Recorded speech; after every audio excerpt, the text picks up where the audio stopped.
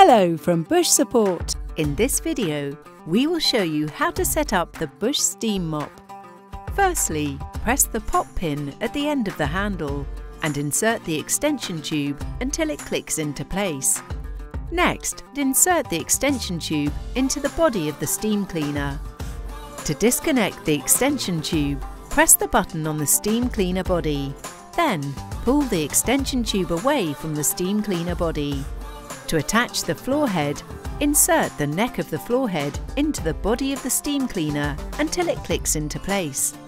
When disconnecting the floor head, ensure that the steam cleaner is switched off and it is cooled down. Press the release button and pull the floor head away from the steam cleaner body. The Bush Steam Cleaner comes with a range of accessories that include a squeegee that can be used as an upholstery tool with a supplied microfiber cloth. Additionally supplied is a utility nozzle, small brush and a grout brush. To use the various other accessories, insert the utility nozzle into the steam cleaner body until it clicks into place.